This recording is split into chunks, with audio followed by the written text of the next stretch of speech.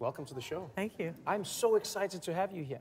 I'll tell you a little story. A lot of people don't know this, but there is the CNN that America watches, and then there is the CNN that the world watches. And in the CNN that America watches... parallel universe. Yeah, it is a parallel universe. And on one, they just bring on people to talk but not know anything. And in the other, you are one of the anchors. I am such a huge fan of what you do. Welcome to the Daily Show. Thank you. It's great to be here and great to be in Cleveland. Is it great to be here?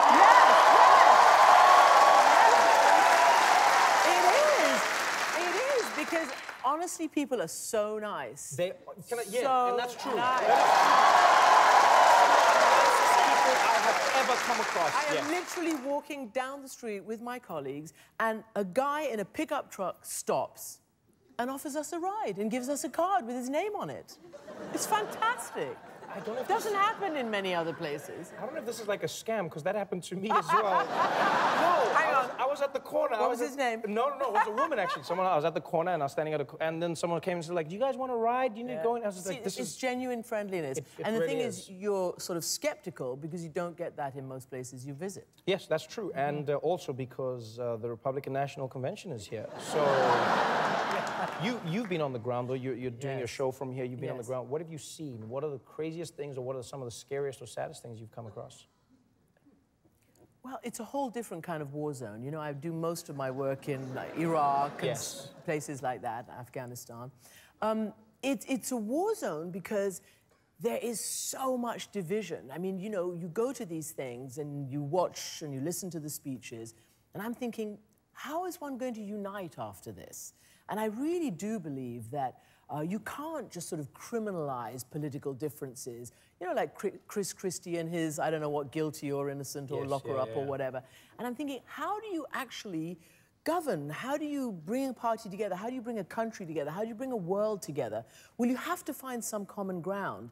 And I think that's in short supply right now, not just here, but around the world as well. And so I'm just hoping that at some point, we can all just get along, as Rodney King once said. Rodney King and, surprisingly, the Joker. Yes, the Joker, who is a more measured man in this climate. Why can't we all just get along? If you're looking at this election, you're someone who is traveling the world, you have an illustrious career as a news anchor who has seen elections everywhere. You've seen everything from coups to peaceful protests. Do you see what is happening in America happening anywhere else in the world? Can you draw parallels? Look, I think all of a sudden the West is in a truly historic moment right now. I think that what's happening in the United States is reflected to an extent in Europe. You saw what happened in Great Britain recently with Brexit. Nobody actually thought that this very sensible, keep calm and carry on country would actually, you know, fling itself off a cliff, as some people think. You know, there are many people who believe in Brexit, so, you know, we have to report the facts. But if I may interject there, that's interesting, because you wrote about something that really connected with me, and that was in and around the conversation of neutrality as a journalist. And you came out and you were speaking to the idea that journalists shouldn't be neutral. Which was an interesting take I'd never heard before. I've come up with a sort of a slogan right now because I'm about frustrated at all of this. So I now say, truthful, not neutral. There's a difference. Yes. Truthful is bringing the truth. Neutral can be creating a false equivalence between this fact and that.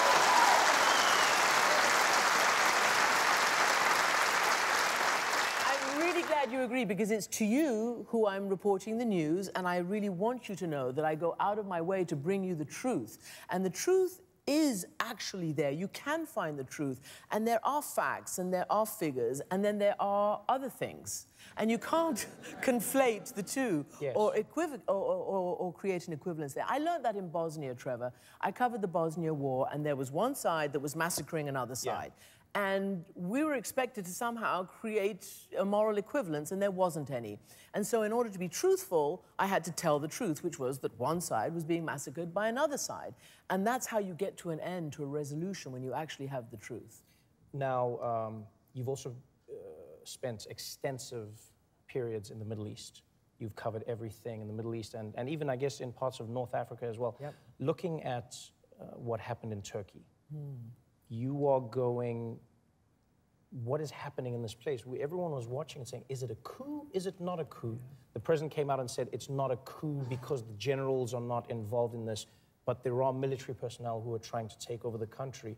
The coup dies down, and now all of a sudden, it seems from some sides that maybe the president staged the coup, and there's WikiLeaks, and you're an expert. Yeah. I don't get to talk to experts on this often. I think that little bit could be a bit of world? a conspiracy theory, but I do think that, look, all of a sudden, everything seems to be coming to a head. You had that horrible ISIS attack in Nice, and barely 24 hours later, you had this attempted coup in Turkey. What I think is what happened is that there were a good number of people within the military who decided that they didn't like President Erdogan anymore, for whatever reason. A, is he becoming too much of an Islamist president? The military is fiercely secular. Is he becoming too autocratic? Yeah. From their perspective, the president's perspective, this was a plot you know, sort of inspired by a guy who's sitting here in Pennsylvania. But what's happening now is that, A, the people came out and they refused to allow the coup to take place. That, I think, is a triumph for democracy. Because the people stopped it. They really did. He called the people out and they came out, the president did. But you know, there's a massive crackdown now. You know, 50,000 people are being either detained, suspended from their jobs, or under investigation, including members of the press. So I think we wait to see how this plays out. When you see something play out like that, a president like Erdogan, who many have said is autocratic, many have said, you know, denounces free speech, and I mean, he's locked people up, he's arrested them for making jokes about him and so on. And then you see someone like Donald Trump, who has said, he wants to get rid of the libel laws. He wants to go out and go after journalists or satirists who say things about him. And the people support both of these people. Do you see a path whereby Donald Trump could get to that same place? Because Americans always go, it can't happen here. Let me tell you something. It won't happen here, okay? We're different, okay? Yeah, I think that that's true. That is true. This is a democracy with a First Amendment and a very, very, you know, closely guarded freedom of expression and freedom of the press. But it is guarded because it is fragile, and we have to make sure that nothing and no one can assault this basic right that makes America strong, this First Amendment and all its amazing constitutional protections. I could sit and talk to you for hours, but I will have to watch you on television. And Thank you so much for being here. Thank you. I really appreciate it. Thank you. CNN International. Check your local listings. Christiane Amanpour, everybody.